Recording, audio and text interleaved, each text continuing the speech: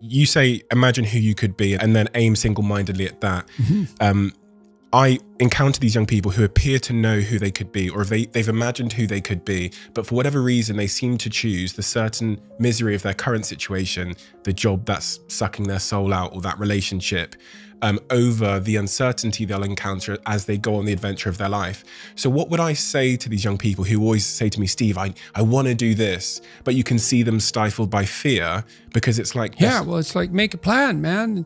So when I was doing my clinical work, which I did a lot of career work with my clients, both at a beginner level, I would say, like really a beginner level, with people who had no employment whatsoever, no history of employment, who were undereducated and who lacked every skill you could possibly imagine. So these were people who were really in dire straits, up to people who were operating at the top of their profession, but who could still strategize forward. And so, for example, let's say you're at a dead end in your job. Okay, so I don't find my work meaningful. All right, so that's a problem statement. It's like, well, why not? I find the work I do repetitive and boring and without spirit. I have a bad relationship or a neutral relationship with my boss who doesn't know who I am. I have problems with coworkers. All of that needs to be differentiated, right, and analyzed in detail. So we might say, for example, let's say you believe that you're undervalued at work, and maybe you are. What you need to do is you have something to say, and we would have to figure out what it is that you have to say. But it would be some variant of, I'm bringing more value to the table than I'm being compensated for, and that's demoralizing me. And it's also not good for you being my boss, because if I'm actually more valuable than is being recognized, then the fact that you're not valuing me properly means that I will become demoralized, I won't work properly, and you won't get the best out of me. So it's bad for both of us. And if your boss is in principle not amenable to such a discussion, then what you should seriously consider doing is finding another job. Okay, so let's say we're going to set you up for this. Okay, this isn't like next week's enterprise, man. This is your life. So the first thing I would ask is, well, do you have your resume or CV in order? Well, I haven't typed it up for 3 years. Well, what do you think about bringing it up? Well, I'm pretty nervous about that because there's some holes in it, and I didn't do so well in college, and I'm kind of embarrassed about my resume. It's like, okay, bring it in. Let's go through it. Let's at least update it. Let's look where the holes are. Let's look at where the inadequacies are as far as you're concerned, right? This isn't my judgment, it's your judgment.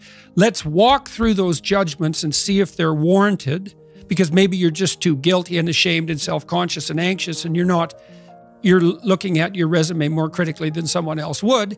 And maybe there's some holes that you need to rectify. You were 2 courses away from your BA and you dropped out or something like that. Well, maybe we need 6 months to address that. And at least, even if you can't be fully educated, you could be taking some courses online. And so when you went to a new job interview and they said, what about this hole? You'd say, well, I came to terms with that 6 months ago, and in an effort to rectify it, I'm taking the following courses, and here's my plan for completion. That's a really good answer. And anyone with any sense who's interviewing will accept that as an indication that although you're not perfect, and who is, that you have a good plan and that you've thought it through. Like, that's the kind of answer that in all likelihood will cement your candidacy for the position. Okay, so now you're going to go to your boss.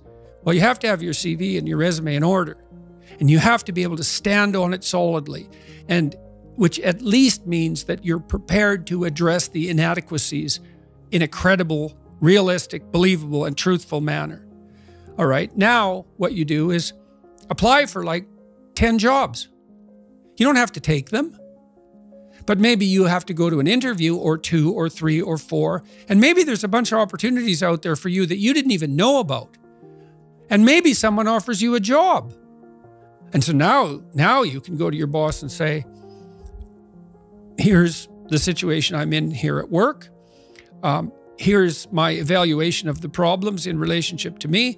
Here's what I could do for you if you gave me a 40% raise and the opportunity to progress, but I'd like to see a plan for that. And I've been looking for other opportunities before conducting this discussion, and I have some.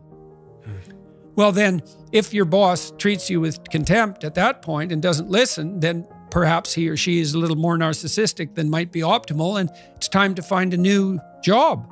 But this isn't something you do trivially. And so when you're doubtful, say you're trapped, you ask yourself, well, why am I trapped? And that's a hard question, right? Because some of it's your own inadequacy, a lot of it. And all of the part of it that you can deal with is your own inadequacy.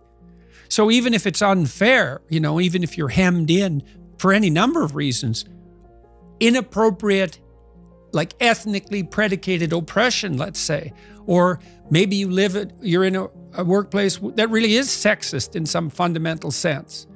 Well, that's not good. It's not just, it's not fair, it's not meritorious, all of those things. And maybe you shouldn't be there.